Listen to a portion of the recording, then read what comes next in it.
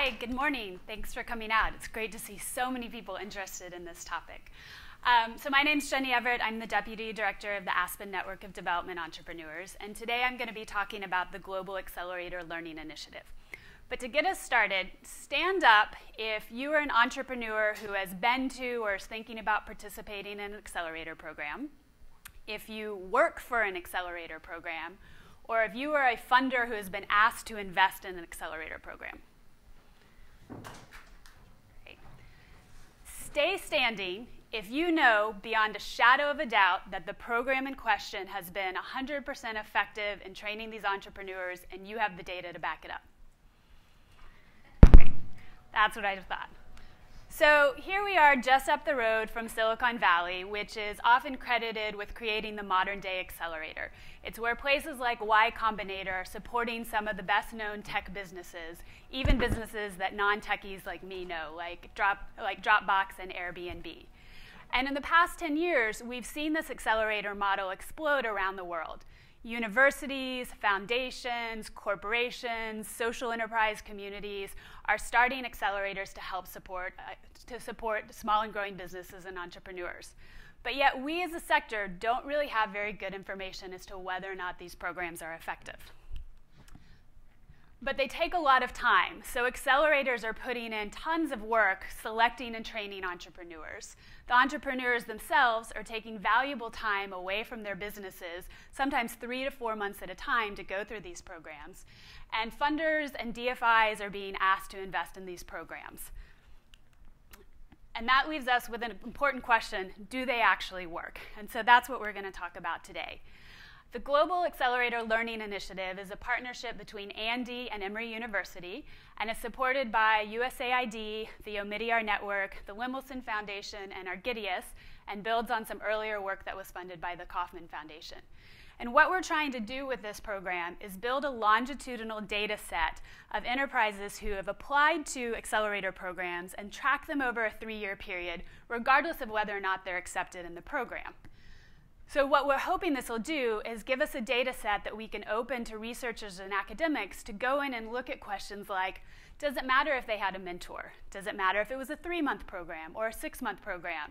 If it was an in-person program or an online program? Does it matter if it was a woman-led business? Does it matter if it was an impact accelerator? All of these questions that people in the sector have right now, and we don't have good information on. So right now, we have 56 partners that are part of the program, 38 of which have contributed data to date from their application process. So we have data on about 3,000 enterprises that we can start to study and learn and educate the sector. So what all of these organizations have in common, because accelerator is a broad word, people have very different definitions for accelerator, but what these programs have in common is that they're cohort-based. They accept some entrepreneurs but reject others. They attract legally established businesses, or at least businesses that are up and running, not just idea stage businesses. They have an open application process where they're receiving over 30 applications per cohort. They work with businesses that have access to the internet, because that's how the follow-up questionnaires are done. And they make it mandatory for businesses that are applying to participate in the follow-up survey. So at this point in time, we have data on the 3,000 businesses that are already in the program, mainly on the application data. But we're already starting to see some interesting trends that help us think about how we think about accelerators, and over time will help us think about what works best in the right situations. So one of the early findings is that ventures with women on their founding teams are significantly less likely to attract equity investors, but they're significantly more likely to report positive revenues and to have higher philanthropic investment. So for those of you in the room who are working with women-led businesses, this probably isn't much of a surprise. It's confirming what a lot of us have always suspected. But the data on the philanthropy is really interesting. And on one side, it may show that philanthropists are filling the gap that investors aren't filling. But it also begs the question as to whether or not these businesses are hamstringing themselves in some way by taking on philanthropic capital early on and not being subjected to the rigor of investors that they will need later on. So we're looking at topics like gender and youth. There are already some data briefs that are out on our website. You can also talk to Peter Roberts, who's here from Emory University, to talk more about some of these findings. But these are the kinds of things we're looking at. The next thing that we're finding is that a small minority of the sampled ventures measuring impacts are using things like B-Lab and IRIS. And the dominant reason for not using it is because they're actually not aware of them. So for me, who's been a proponent of IRIS and GEARS and B-Lab since the beginning, this is a little bit concerning. But then you start to think about the stage that these businesses are in when they first go to an accelerator program. It's often the first time that they've engaged with an entrepreneurial ecosystem where they're working. They're early stage, they may not yet be thinking about measuring their impact. But even when they are, they're not aware of these tools. So that makes us think that we need to do even more work than is already being done to make these tools more accessible to early stage entrepreneurs. And that's what Sasha's going to talk about in a little bit. But it also begs another question. What if all of these accelerator programs had the resources to really train these businesses on impact measurement at this stage? Not only would the businesses benefit from actually being able to understand and track their impact, but it would also prepare them to work with impact investors down the line.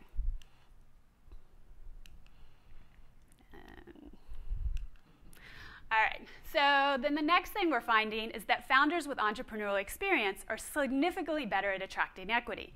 Again, not that surprising in a US context when we're all used to the mantra of fail often and fail fast. But what does that mean in the communities where we're working, where it often isn't culturally acceptable to fail? So do we as an entrepreneurial community need to be doing more, not only to cultivate an entrepreneurial spirit in some of these communities, but also to cultivate the acceptance of failure? Then we're also finding that ventures whose founders hold patents, copyrights, and trademarks are also more likely to have equity investment and to report positive revenue and employment.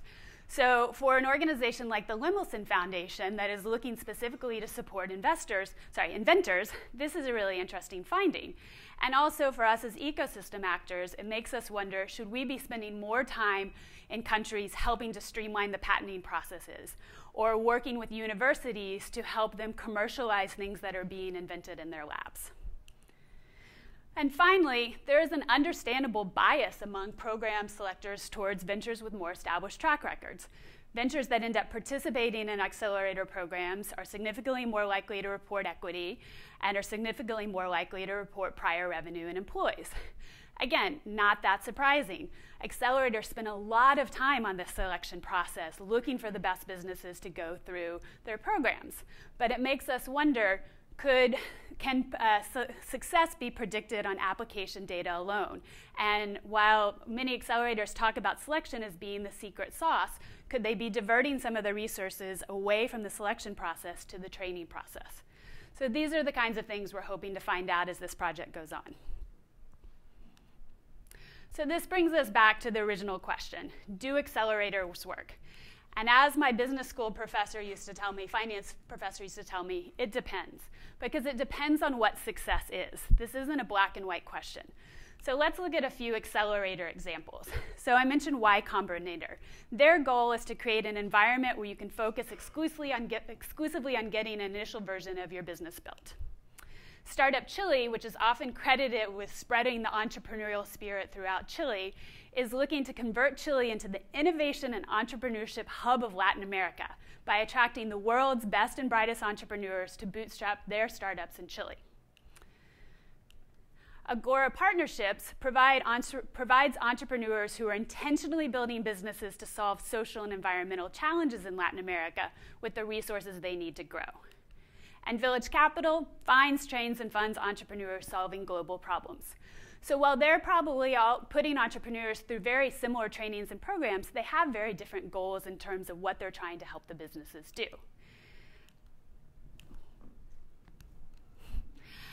And it gets even more diverse when you talk to the funders. So when we look at some of the funders who are most interested in supporting accelerators, Argidius Foundation aims to help entrepreneurs to build profitable businesses and contribute to the sustainable development of their communities. Omidyar Network invests in entrepreneurs and their visionary ideas that create opportunities for people to improve their lives, their communities, and the world around them. The Lemelson Foundation uses the power of invention to improve lives by inspiring and enabling the next generation of inventors and invention-based enterprises to promote economic growth in the US and social and economic progress for the poor and developing countries. And USAID partners to end extreme poverty and promote resilient and democratic societies while advancing our security and prosperity. So they're all supporting the accelerator community, but they all have very different goals in terms of the work that they're trying to do. So again, back to our original questions. Do accelerators work? For-profit accelerators, this question may not matter. As long as they can generate revenue through their accelerator programs, they're going to continue to function. But for those of us in this room who are interested in more than just financial impact, it's a really important question. As we work to build entrepreneurial ecosystems and there are limited resources to be investing in training programs, we need to better understand what are the right programs that work in the right situations for the right types of entrepreneurs. And so it's our hope, through the participation of all of the accelerators who are already in the program and many of you, we can continue to generate the data to help us better understand this. Thank you.